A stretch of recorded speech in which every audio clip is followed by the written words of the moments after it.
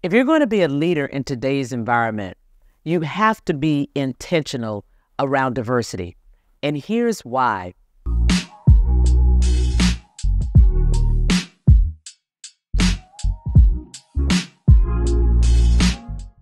Innovation is the dominant competitive parameter across all industries. I can't think of one where innovation is not one of the top three with respect to the strategy and winning competitively in the marketplace. And here's the imperative around diversity. If you agree that innovation is the dominant competitor, then you must agree that you need a lot of ideas in the room in order to get to that one innovative idea that will allow you to obtain and retain a leadership position in your industry. Because after all, innovation is born from ideas. Well, if you need a lot of ideas in the room, you need a lot of perspectives in the room, because ideas are born from perspectives. If you need a lot of perspectives in the room, you need a lot of experiences in the room, because perspectives are born from experiences. And if you need a lot of experiences in the room, you better start with a lot of different people in the room, because experiences are born from people.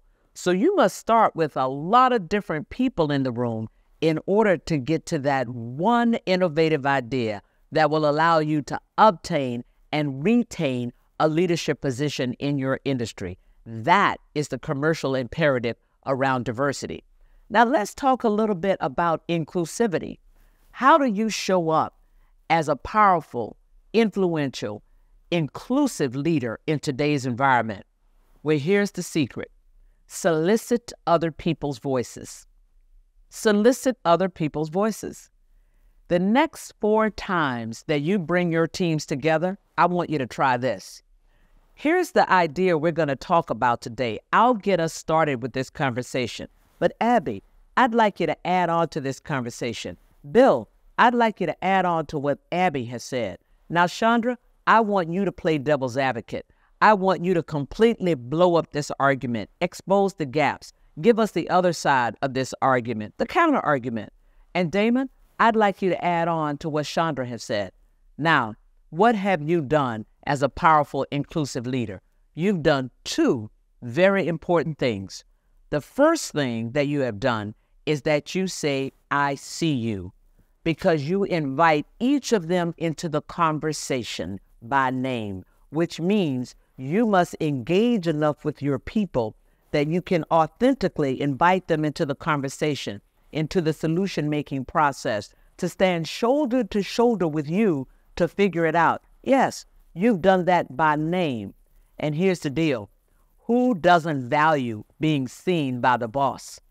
The second most important thing that you have done is that you said, I hear you. Not only did you invite them into the conversation by name, but you invited them specifically to support or refute the argument that was on the floor. And guess what?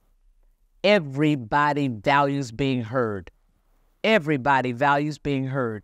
When you say to anyone, let me repeat what I think you said, did I understand you to mean? That person is thinking, wow, she was listening. Wow, he heard me. And you are generating immediate currency that you can now reinvest back into that relationship, further strengthening that relationship currency. But here's the intended consequence of what you have done. You have now put everybody's fingerprints on the blueprint. Everybody on your team is now equally invested in the success or failure of that endeavor. And as a leader, you know it doesn't get any better than that.